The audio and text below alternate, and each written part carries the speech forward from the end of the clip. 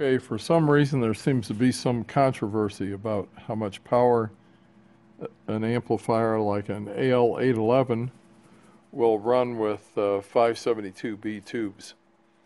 This is a refurbished AL811 that we have here, and it's a fairly new model. It has three 572B tubes in it, and the high voltage is just a tad over 1700 volts resting. It's running on a 120 volt main. I have a good main here. I have a bird watt meter, bird peak reading watt meter with a 1000 watt slug in the meter, and I'm on 40 meters with an ICOM 746. And I have a tuning pulsar, and the tuning pulsar is on, and we'll see where we're at. That's 140 watts of peak drive power. I've got fairly high DC voltage into the ICOM, and it's turned up a little. Let me do this kind of thing. So it's roughly 140, 145 watts right in there pulsing. And so we'll take the amplifier and turn the amplifier on. It's on operate. I'll peak the grid current. I'll come up. Whoop, I got a little bit too much. This has got a TOF in it, so the TOF kicked the amplifier off because I got the grid current a little too high. I'm up around 140 mils. That's where things kind of like to run at. And the high voltage is still around 1700 volts. And we have 870 watts peak output. And let's just see if we can get a little more than that.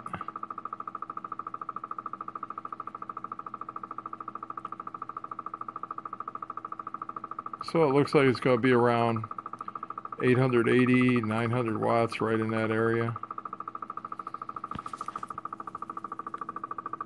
And that's on 40 meters.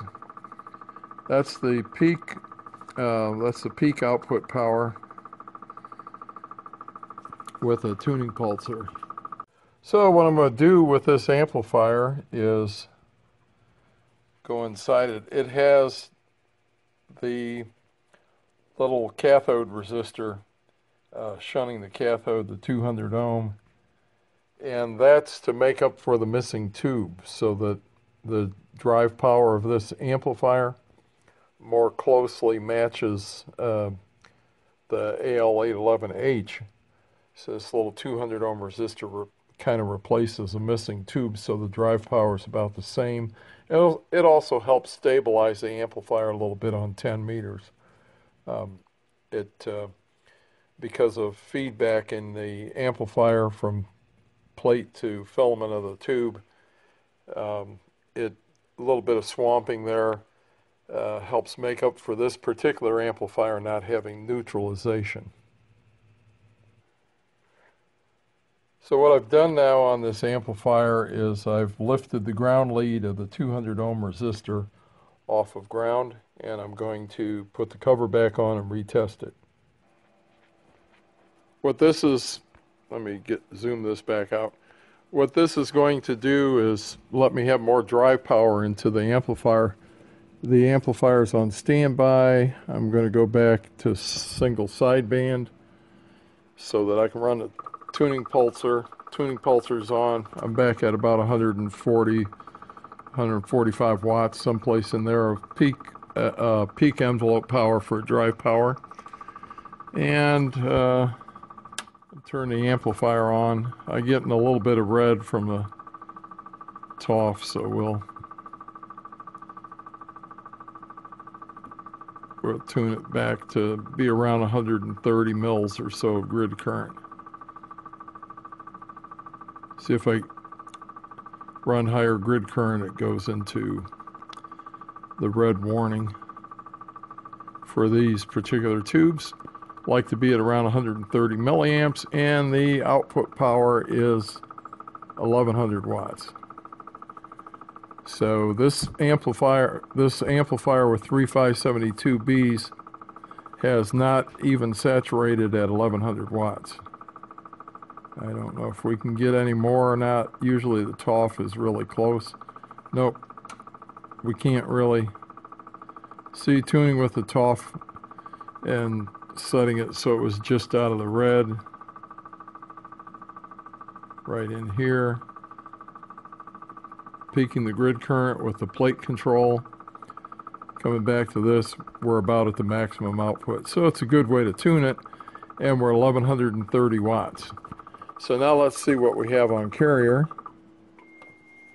There's the carrier, 150 mils. I'll run that up just a little bit. There we go. 900 watts of carrier. Okay, I've overloaded the TOF there by tuning. Looks like 940, 950 watts is about it. It likes to do that at about 150 or 60 mils of grid current, which is typical at real high drive to tune there, 920 watts or so. This is a carrier, folks, and it's been running on a carrier. And the tubes are okay. Plate current is wham, right against the pin. So, no big deal, 150 milliamps. Or when I run the pulsar, 1100 watts.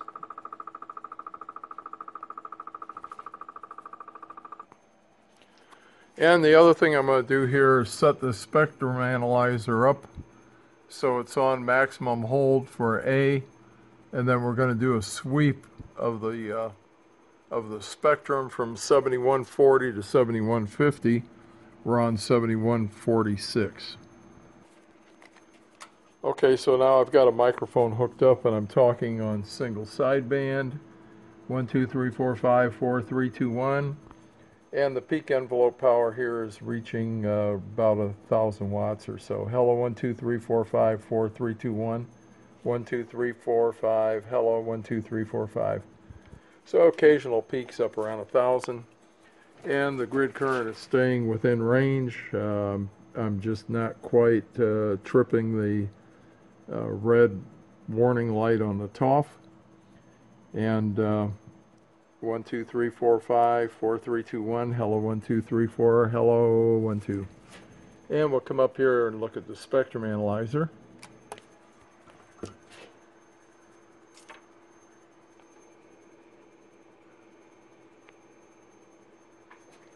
And so what we find is we have 10, 20, 30, 40. So we're about 30 or 40 dB down. 10, 20, 30, 40. And that's pretty good. We'll erase that and we'll run the power down a little bit lower. I'll erase it and I'll tune the amplifier up so it's about 800 watts. Okay, so this is with about 900 watts PEP output. And it might be a little hard to read, but I don't know if I can zoom in on it. Okay, so let's go up the band a little bit. 2 kilohertz up, we're minus 51 dB. So that's 2 kilohertz up. And we'll go up a little more to 4 kilohertz. We're about getting close to minus 60 dB down. About 58.7 dB down. And if we check the lower side band, we're in the minus 60 dB at 4 kilohertz. But that's 4 kilohertz from the mean, that's 4 kilohertz from the peak level of audio in the upper sideband, or in the lower sideband. So we're really, this is the voice channel right in here, all this stuff right in here. So this would be the top frequency. So if I go right here and we set the marker to this level as 0 hertz reference and 0 dB, and we start tuning down from that. There's a little peak down here, and we get on that peak. We're 10 dB at 2 kilohertz, and then we'll come down here lower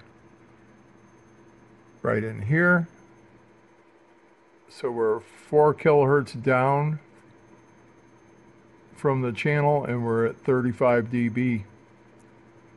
A lot of this is artifact in the actual radio itself. So the amplifier is contributing a little bit to it, but this is kind of actually how the radio looks. This is with the radio running about 80 to 100 watts PEP, driving 3 572Bs. So just as a point of reference, the amplifier's on standby right now. And 1, 2, 3, 4, 5, 4, 3, 2, 1, 2, 3, 4, 5. This is just the ICOM all by itself. Hello, 1, 2, 3, 4, 5, 4, 3, 2, 1. And this is the trace. Let's go 1, 2, 3, 4, 5, 4, 3, 2, 1.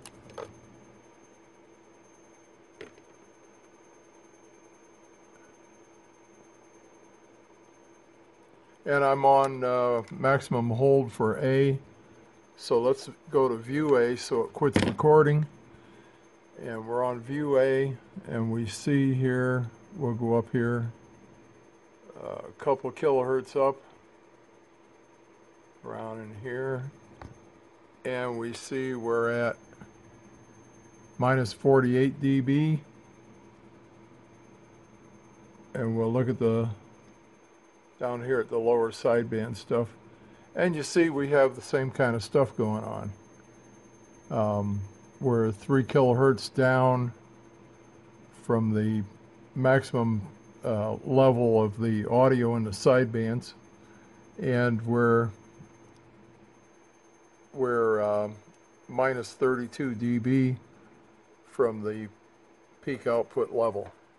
So the amplifier really doesn't contribute a whole lot more IMD than what the exciter has all by itself.